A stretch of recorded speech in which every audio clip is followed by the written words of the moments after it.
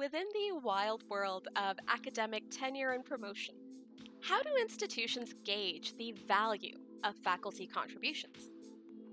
Dr. Serena Morgan is a tenure-track professor in STEM at your local university. Along with their research and teaching, they've spent the past 5 years building programs around inclusive curricula and increasing underrepresented students' participation in STEM fields.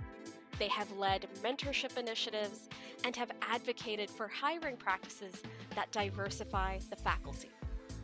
These contributions have brought them local and national recognition, as well as access to external funding.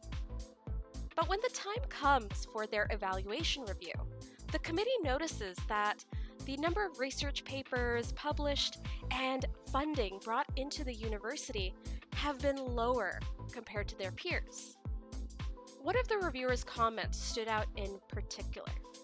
While Dr. Morgan has clearly been instrumental in increasing diversity in the department, this work is considered service rather than scholarship, and does not align with the high research expectations for tenure.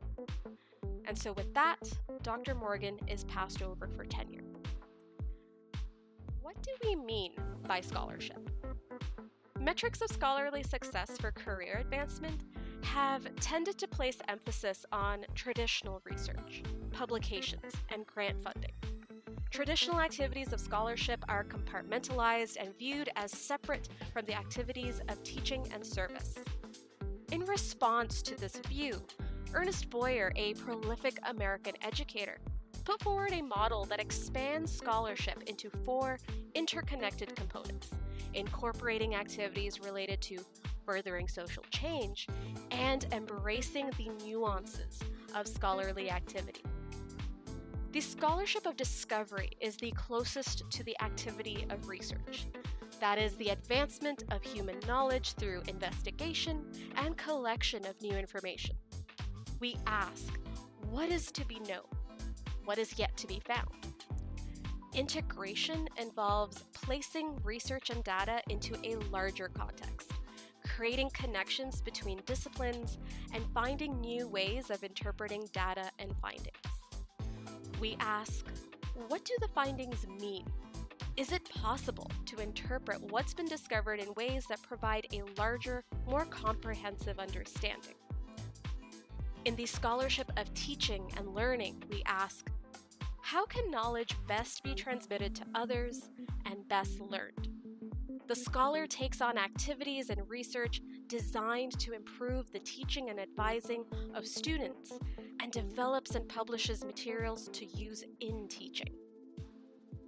The 4th component is application, sometimes called engagement, which involves the use of the scholar's disciplinary expertise to better the institution and society. We ask, how can knowledge be responsibly applied to societal problems?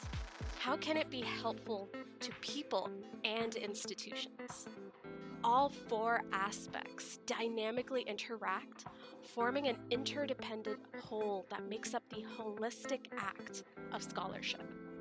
Within Boyer's model, contributions that will fall under scholarship now include awards, research and publications, but also community outreach, inclusive teaching curricula, mentorship, policy development, EDI, and advocacy.